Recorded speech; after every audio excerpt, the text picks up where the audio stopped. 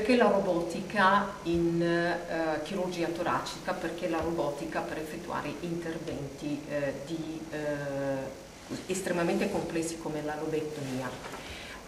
È chiaro a tutti che la robotica è una tecnica che è stata inizialmente applicata per interventi di cardiochirurgia o comunque per interventi che presuppongono una particolare accuratezza nella dissezione o comunque nell'isolamento di strutture, e questo appunto è stato particolarmente come dire, identificata per la cardiochirurgia inizialmente. Ma col passare del tempo e soprattutto cercando di capire dove questa tecnica potesse aiutarci nell'effettuare interventi anche complessi in chirurgia toracica, abbiamo pensato di come dire, trasferire quella che è l'esperienza della chirurgia open attraverso i bracci robotici e quindi attraverso l'utilizzo della strumentazione robotica.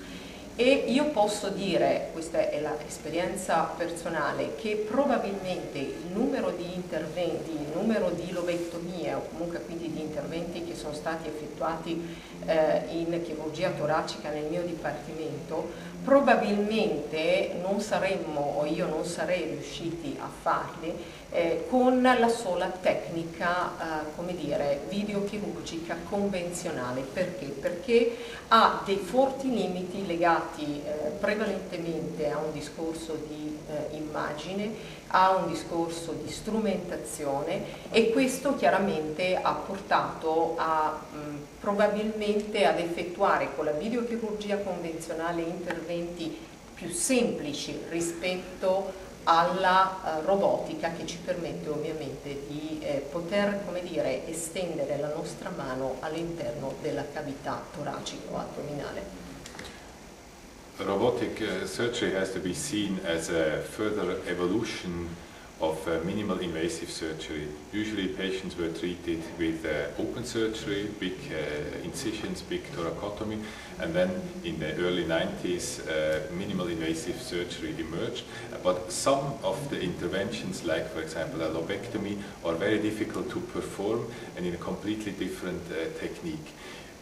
Paradoxically, robotic surgery is much more like open surgery, because the freedom of the hand of the surgeon inside the body is exactly as the hand of the surgeon, and this is not achieved with minimal invasive video assisted surgery. The instruments are much more different and it has to be learned specifically. That's why a surgeon who can perform open lobectomies much more easy learns the robotic lobectomy or complex interventions with robotic surgery. This is one of the advantages. The second advantage over video assisted surgery is of course three-dimensional vision inside the body.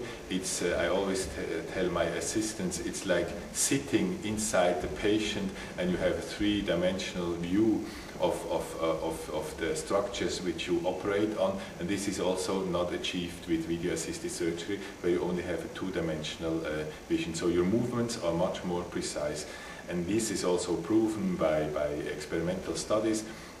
The 3D visions allows much more precise movements, and therefore for complex interventions like cardiac bypasses or like lobectomies or other structures which have to be removed, it's much more accurate to do it with robotic surgery.